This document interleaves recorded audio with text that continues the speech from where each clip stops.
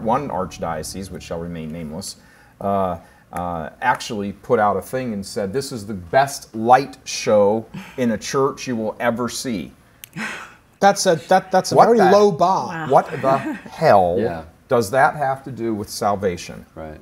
That's ridiculous. Well, so they this don't sort of think people will accept the truth. There's no faith. People in the resistance movement need to understand. It's not enough. You know, people say, "Oh, I went to go kneel down to receive communion. The priest yelled at me, and then he pulled me aside after mass and said the bishop said not to do that."